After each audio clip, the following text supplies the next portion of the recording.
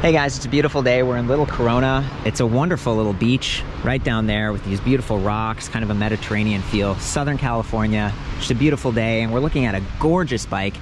This is the Bluejay Premiere Edition, and I believe it's the only bike that they make. This company is owned by a woman, and a lot of the accents and just the attention to detail here really pops for me. We're looking at the black and tan, but they have a bunch of different colors, and we've got like some pastel, softer, just, you know, look at the tires. These are kind of the cream colored, but what's interesting to me about this bike is it's not just about style. It's actually very, very functional.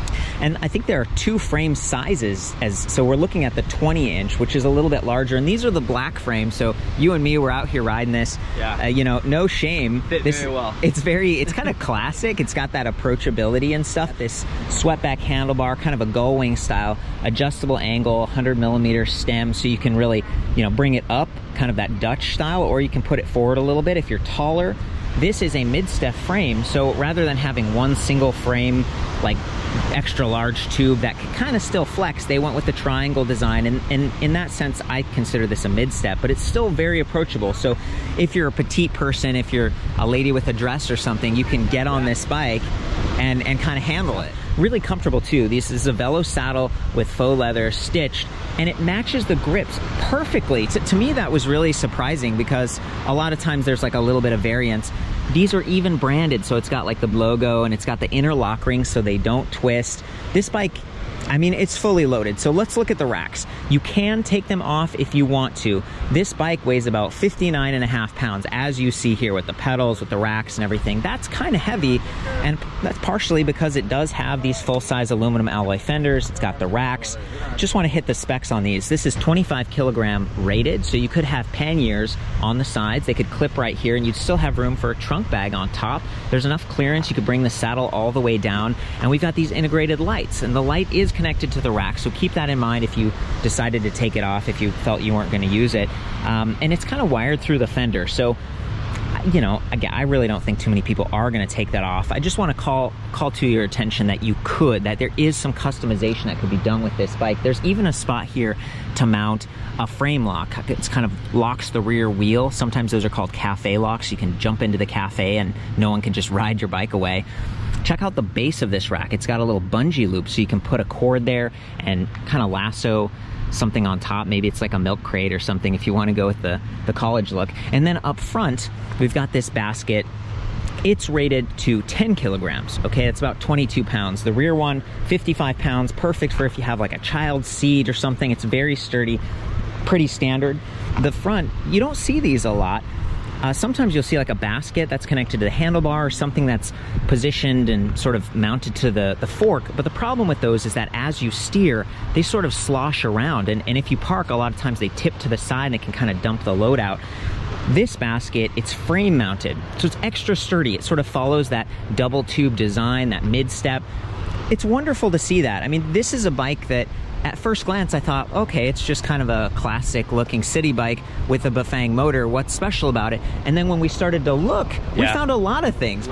So tell me about the headset area here. There's some cool features. Yeah, so it's a threaded headset, cartridge bearing style. So, you know, all the elements and stuff from the ocean stay out of it. This is a telescoping actual stem, so this will raise up. So, you know, one thing that's really important is getting your fit correct and everything. If you're a bigger guy or shorter, you want to get that customization. Also, the angle moves and it pivots, so I love that. Bring it closer or further away. Yeah, and with two frame sizes, having all of that adjustability up here is really nice. Tell me about the fork here, because this is like the only steel piece of the bike. Exactly, so the front fork really gives it a nice planted feel.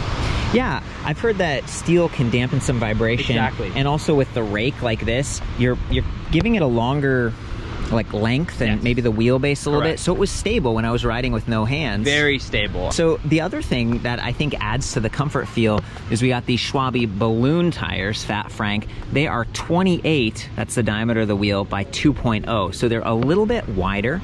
They do have puncture protection, which is great, K-Guard level 3, and they have the reflective sidewall stripe. So worth noting is we've got just a standard 100mm hub spacing, 9mm axle with quick release, so you can easily take that front wheel off if if you need to transport the bike or true the wheel or maybe fix a flat. The rear is a little bit more difficult. I think this is a 15mm nut, 12mm keyed axle, and it sits into this sort of a sliding dropout. And they do that because there's no derailleur, there's no cassette back here. It's just a chain and it's tight, and so that's not going to be bouncing around making noise or chipping the frame. Really like that. But the way they've set this up, 135mm hub spacing with the bolts. So just keep that in mind. I recommend trying to keep those tires within the recommended PSI range. I think it's 30 to 65. I've got all of those specs back at the website, and if you just make sure you're above that 30 PSI, you're less likely to get pinch flats. I love that they've got these eyelets on the rims. That just makes it stronger. You're not going to crack the rim. And with a bike that is heavier, again about 60 pounds, it's nice that we've got hydraulic disc brakes. So these are Tektro Vela dual piston, 160mm rotors, front and rear, and then really nice silver. These are beautiful, and they're 3-finger brake levers. So hydraulic, left, right. You don't have this friction happening with like a mechanical brake. Okay, if you've ever experienced that before, you've got a bike that's like out in the rain, yes. It starts to creak, it starts to rust. Like this bike, they're trying to avoid all that. Oh yeah. And these are also adjustable reach. So if you're someone with smaller hands, you can bring the lever in a little bit so you don't have to reach as far. And they're both gonna work consistently. For me, hydraulic disc brakes are great. So, you know, just thinking about the bike, it is a little bit heavier, but there's some customization that you can do here. Easy to remove that front rack if you wanted to, but very fun if you want to put like a bag and take your little puppy with you. Yes. I should say the bike does cost a little bit more than bikes that might look like this one, and it's really easy to miss all of these little upgrades. This is $35.95. Yeah. But the drivetrain on this bike is really nice, but before I get into the details, I do want to mention that because of the kickstand placement, you can get pedal lock, and that happens when you back the bike out of your garage or whatever. You've got the kickstand down because it's a tight space. You end up locking the pedal and then the bike won't go back. Please keep that in mind. If you need to, you can kind of tip the bike up onto the kickstand and pedal forward a little bit like that, and then you can stow it. The kickstand itself has a nice big plastic foot. It's got plenty of space so that it doesn't sink in as much on soft terrain. It's adjustable length, and I feel like maybe they put it at the middle of the frame because we have that front basket. A lot of times I'm seeing bikes with rear-mounted kickstands that have a rear rack. So coming back around to the drivetrain itself, we've got a 38-tooth aluminum alloy chainring with narrow wide tooth pattern. To me, that was a real delighter. I don't see those on most city bikes and stuff. It's kind of a mountain bike feature, but it really retains the chain. You're not gonna have any drops. On a bike like this, there's no derailleur, and the chain is kind of a fixed length. In fact, it's sort of pulled in position by the sliding dropout back here. So it almost feels unnecessary, but it is a nicer part, so I'm not gonna complain too much. We do have an aluminum alloy guard as well, and that might protect the bottom bracket if you come into contact with a log or a rock or something, and it just looks really clean. It's just another nice little upgrade. Adds a tiny bit of weight, but this is all aluminum alloy, 170mm crank arms, aluminum alloy pedals with a rubber grip so you don't scratch your shins if you slip off. And then we have this beautiful paint-matched aluminum alloy chain cover. So everything, again, 60mm fenders with the plastic end caps, they're paint matched, the fork, the baskets, everything on this is just gorgeous. So Mark, what's going on back here with the actual gearing? So this is the Shimano Alphine 8-speed hub, internally geared. Cool. Really great hub. And then what was the gear ratio on this? 307%. You can shift at standstill. My understanding is that with internally geared hubs like this, they tend to require less maintenance and they stay cleaner. Absolutely, yes. I do get the impression that these tend to be more durable, they're easier to shift, and they just don't get banged up as easily because you don't have the external parts that get dirty and hang down. And this is a mid-drive bike, so even though we do have nuts and like an axle back here, we don't have quick release, you're still keeping a lot of the weight of the bike forward, correct, down, centered. That's exactly what you want. And this is it's kind of a multi-sensor system, right? Yeah, so it's torque-based, pedal assist sensor. You know, when you're talking about the sensors, I was just seeing this a second ago. Here we have a magnet and here we have a sensor. So we got the rear wheel speed and we've got the pedal torque. And you notice that when you're pedaling. Oh yeah. Like, it's not just like start and stop harshly, it's smooth. Yep. So Mark, there's like a little box right here. Yeah, Can you tell me about this? Inline shift sensor. So this actually it feeds off of the actual shifting, so the mechanical cable goes through there, and it has a little strain gauge that measures that minute shifting action. Wow, okay, well, because with such a powerful mid-drive, yes, when we're shifting through those gears, I mean, even though this internally geared hub is pretty sturdy and it can be shifted at standstill, you still don't want to put undue strain on it. Correct. With the big motor. The, you know, internally geared hubs they have a tendency, the shift gates and stuff, you don't want to shift under load, and so this is automatically pulling power for you. This is the Bafang M400. It's a 350 watt motor, but apparently it peaks around 700 watts. 80 newton meters of torque is what they say, and really the torque delivery depends on, you know, what level of gear that you've chosen out of those 8. So you can climb efficiently, or you can hit and maintain the 20 mile per hour top speed pretty well.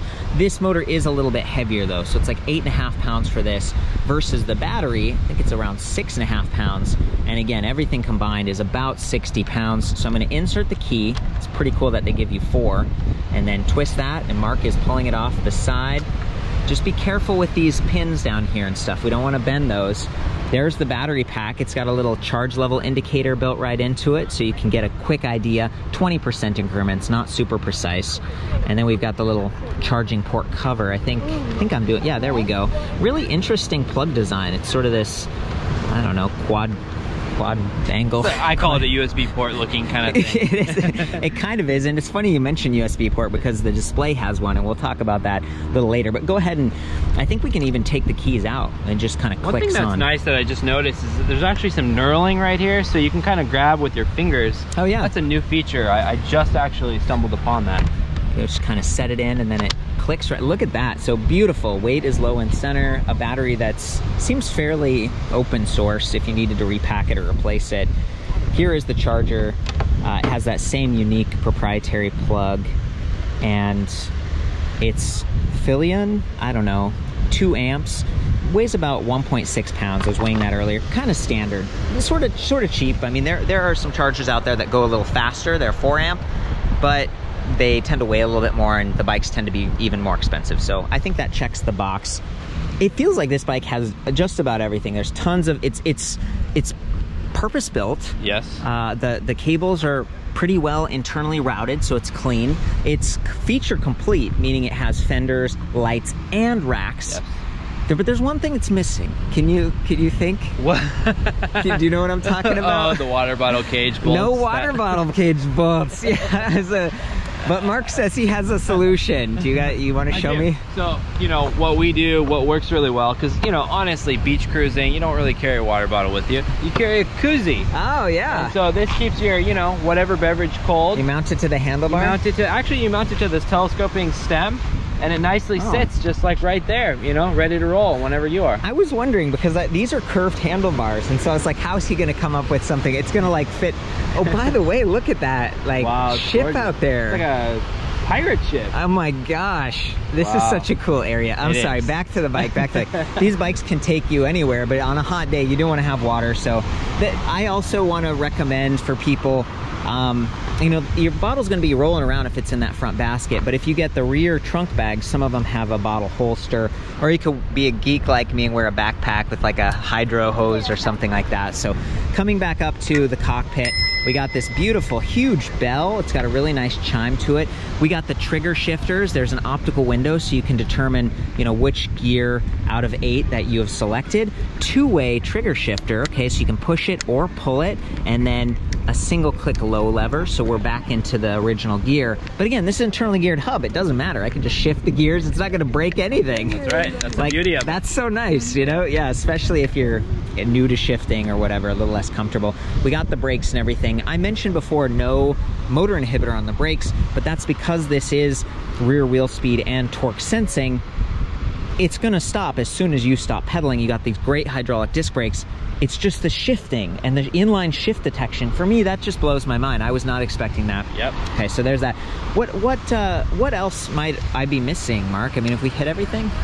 You know, I think I mean, as you said, feature complete. It's a end-to-end. It's a really great riding bike. This is 2021 version, so it's, you know, they've iterated upon it. How long have they been around, or how many versions? You know, have they I'm had? not sure, but you know, they did have kind of a Gen 1. funny you should say that is they actually number all their bikes right here. So this is number 206 if you're the lucky owner of this someday. For people who, you know, we were mentioning how the steel fork gives you some comfort and the higher volume tires are great, but for people who want even more comfort, you can get a suspension seat post, 30.4 millimeters if you go for that. You can also get a shim if you can't find this exact size. But keep in mind, if you do that, you're gonna raise the minimum saddle height by about 3 inches. I've measured everything about this bike, the length, the wheelbase, the standover height, all of that, so you can make some of those determinations. Most importantly too, back to the seat post, I do recommend the suspension seat post. Yeah. However, it's black and you can't mismatch this bike. I've come to realize over the last 2 years. SR Sun Tour has a silver one. They got the NCX. That is correct, the NCX. Remember, this is the 20-inch. That's what we're reviewing today and what we have. I suspect that if you get their 17-inch model, maybe you'd get a slightly lower. You do. You but definitely are the wheels the same size, Mark? Wheels are the same size. If they're 28 inches, keep in mind that raises the whole bike up a little bit, so the wheel size does matter. I just love that they have the cream, the tan wheels, like all the accents are really done well. I've seen a couple other companies in the past try to do these like pretty bikes. It's just a lot of them don't get the attention to detail on the components right, and exactly. I really feel like Jen did. Yes. Maybe it's time to jump into the display panel then? Sure. So this is a Bafang display, but it's Bluejay branded, which is pretty cute. We got the button pad over here. I like that there are a bunch of like kind of independent buttons. You don't have to remember all these secret codes to like turn on the light, okay? It's like dedicated. So if we hold the power button for a second, boots up pretty quickly. Those are all the screens. It flashes them for just a moment. And check this out, 10-bar battery charge level infographic. Way cool. A lot of times you just have those 5 bars and that's 20% steps. It's much nicer to have 10% increments, just much more precise. We have speed there in the middle. You can switch from miles per hour to kilometers per hour. Trip distance, and if we press the I button, we cycle through some of these different readouts like total distance and max speed, average speed, and then it kind of loops around. 45 miles to go, watts. I don't know what OC means, hours, maybe that's ride time. And we started in assist level 1. You can turn it completely off and just ride it like a bike with lights if you want to. So I just press the minus button, but keep in mind it starts in assist level 1. To turn on the lights, we just hold that light button for a few seconds, and then boom, it turns on and the screen becomes backlit. So it's easier to view at night, and we can even adjust the backlight brightness. So for people who feel like distracted by the display, but they still want the lights, you can do that. Single LED Spinninga Vivo rear light, and it's got a nice big reflective surface. It's protected by the rack. It's gonna stay out of the way of your bags and stuff. Love to see that. And then the headlight up here, this is the Trendo by Spinninga. Same thing, it's a single LED, but it's got this nice big housing, and it seems like it's adjustable up and down. Really well done. Again, it kind of points where you steer. It's not gonna get blocked by the contents of your rack or anything. Very well thought out on that. If you do want to get into some of the other settings here, well, maybe before we get there, of course, we can do plus 2, 3, 4, 5. 5 is the highest level of assist, and that's going to use the battery up faster. You're not going to get quite as great of range. I was estimating like 25 to 50 miles on this. Kind of depends on how you ride, but those mid-drive motors tend to do very well. Again, this is a 48-volt battery, so it's a little bit more powerful, and the energy is distributed a little bit more efficiently at the higher voltage, and it's like a 550 watt-hour, so slightly above average. It's actually a pretty good battery capacity there. If we come back to this button pad and we double-click the I, we get into the menu. So we can change some of these readouts, like the units, miles to kilometers. We can change the backlight brightness that I was talking about, determine how quickly the display powers off if you're away from the bike, change the temperature readout from like Fahrenheit to Celsius. There's all kinds of stuff, and when you're done, you just double tap that I button again, and you're back to square one. So there's one more thing about this display that's pretty unique. It has a USB charging port built into the size. This is a full-size Type A, so really easy to plug right in. Maybe you're someone who's using your phone for GPS, or you've got a little portable speaker, some of the Bluetooth things, or an additional light, or you've got something up here, maybe like a tablet. You're going to the beach, you're gonna read the news or something. You can plug right in and charge off that battery pack. So it's just, again, fully feature complete. It rides very nicely. I think the price is actually pretty good. I feel like these are awesome, and I appreciate you introducing me to them, Mark, because I'd never heard of this company. Absolutely. Okay, guys, I like to take us up to the highest level of assist for these demos.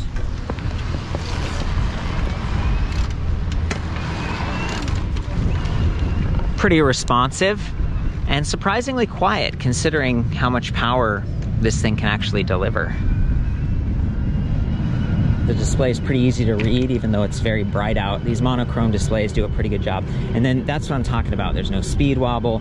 The bike is tracking really nicely, and partially because of those larger wheels and like slightly wider tires, you end up with a better contact patch and a lower attack angle.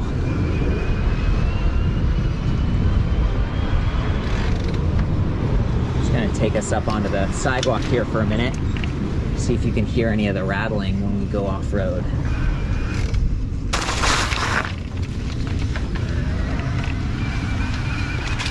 Extremely quiet for a bike with fenders. I'm very impressed.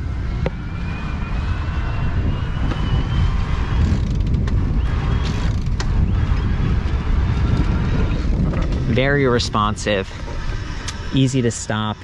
Well, relatively easy. Again, these are 160 millimeter hydraulic disc brakes. You could go up to 180, but then they can get bent a little easier, especially at bike racks and stuff. So, you know, having the 3-finger levers, I think they've done a really good job.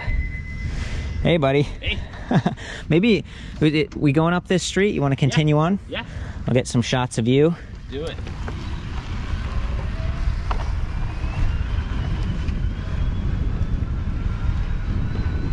Nice. One thing I'm not completely sure on is the motor RPM support. Like, it seems like it's supporting me at pretty high cadence. I'm just gonna test this.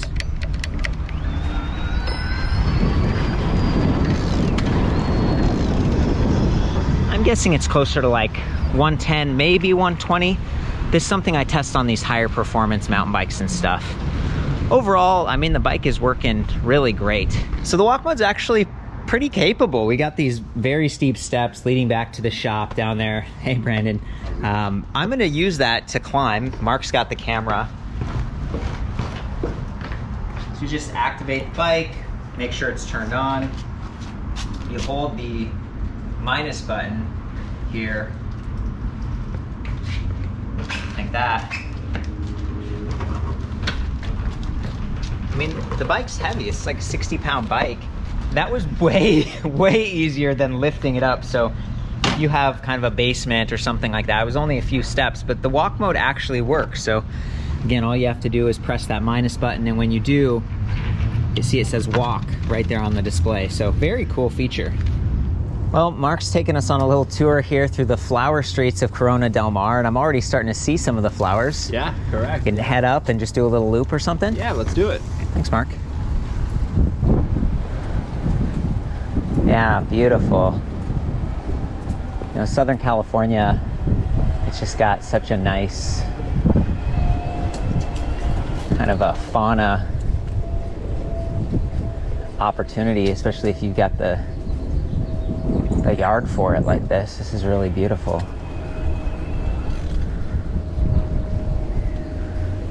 if we go through here. Okay. Yeah, then we have all. Oh, wow. Yeah, they call it the flower streets. This is poppy. Oh, because the streets are named after flowers. Correct, yeah, oh. yeah. So Yeah. you have poinsettia, you have poppy, you have orchid, narcissus, you have, you know, all these flower streets as they call them. So it's a beautiful, beautiful community. Wow. I'm a big fan of the like extra large bell that they've got here, and you know, the trigger shifters they're kind of my favorite. I'm a bigger fan of those than the twist grip kind of shifters. It's got that optical view window. I like that. And then you'll notice the basket up there, again, 10 kilograms, like 22 pounds. It doesn't turn when I turn the bike, but the headlight does because it's mounted to the fork. So I just feel like they've set this up really well by not allowing the basket to turn because it's attached to the frame. You're able to load it up more. It doesn't impact steering. The bike it's actually pretty steady. I mean, I'm riding with no hands right now, and it's doing well. These are 28-inch by 2-inch tires. They give you a little bit of extra comfort and air volume, which I like, and 28 inches lowers the attack angle. It's a good setup. The nice gull wing, swept back handlebar. 100mm stem that can be angled up and back, and then 2 frame sizes. I mean, you really have a lot of options on these bikes to get them to fit right, in multiple colors. Okay, wow. So then this is the really steep section. I'm in the highest level of assist. I went down to a lower gear. I'm gonna try to climb this thing. You know, I can stop if I need to and then start pedaling again, and that 80 Newton meters of torque is really quite good. Nice. You want to go back up to the top, Mark? Do it. Yeah, you in a good gear? I am, yeah. I lowered the gears before I turned around, but if you are someone who forgot to shift that internal 8-speed Shimano Alpine, you can shift at standstill, which is really nice. You might need to rock the bike back and forth a little bit or kind of move it, but it will click into gear a lot easier than a cassette. Yeah, this is very steep too, so this is a really good indication of like how well these bikes do on hills.